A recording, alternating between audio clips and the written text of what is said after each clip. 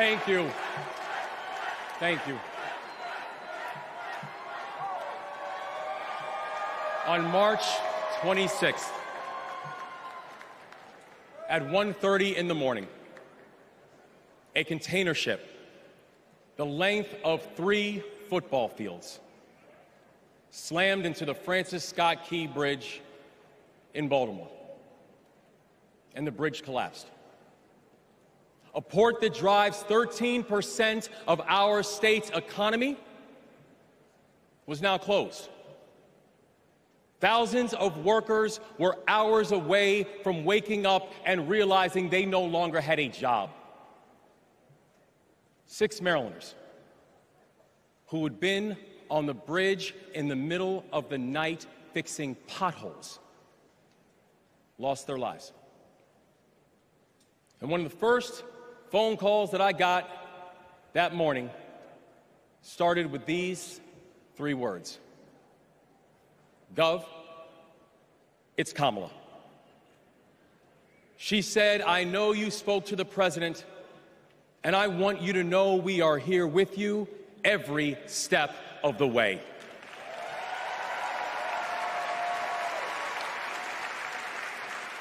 Now, I joined the Army when I was 17. In fact, I was too young to sign the paperwork. I had to ask my mom to sign the paperwork for me because I don't have bone spurs.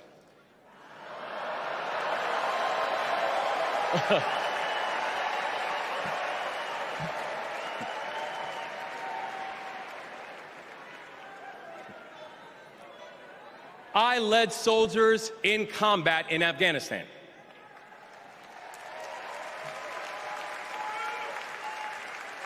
And my training taught me that you never learn anything about anybody when times are easy.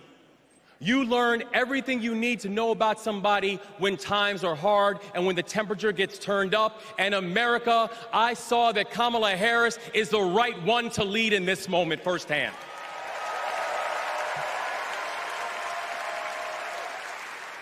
And united with the Almighty God's grace, we brought closure to the families of the 6 victims. And while many said it could take 11 months to reopen the port of Baltimore, we got it done in 11 weeks.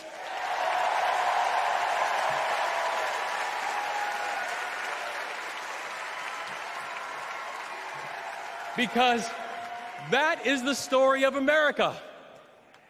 We are a nation of patriots who serve when the mission is hard and who serve when the destination is uncertain. And I know our history is imperfect. The unevenness of the American journey has made some skeptical. But I'm not asking you to give up your skepticism.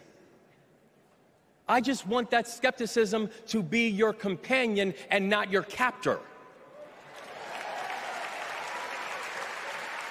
And I'm asking that you join us in the work. Because making America great doesn't mean telling people you're not wanted. And loving your country does not mean lying about its history.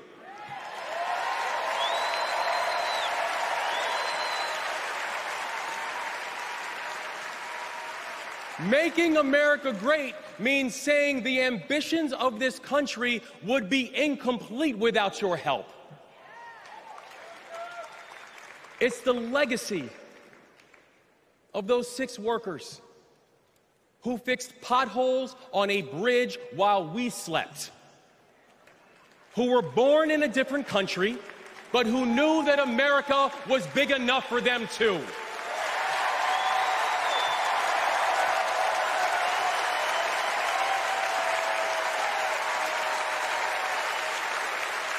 It's the journey.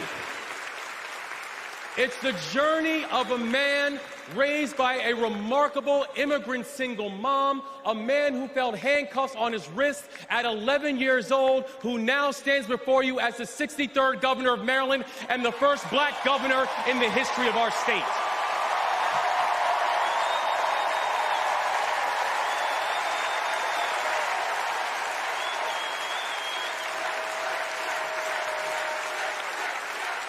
It's the story.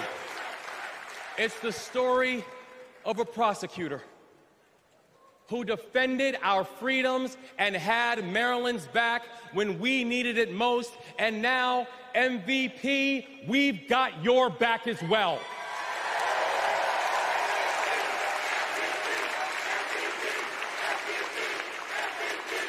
That's right. It's my fellow veteran, my brother, and the next Vice President of the United States, Tim Walz. And now,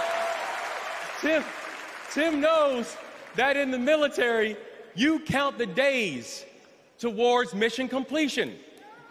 So guess what, y'all? We have got 75 days and a wake-up until Election Day. 75 days and a wake-up for us to prove what Americans can do when the pressure is on. 75 days and a wake-up for us to show that true patriots do not whine and complain. We put our heads down and we get to work. 75 days and a wake-up to build a future that those who came before us hope for, and those who come after us that they deserve.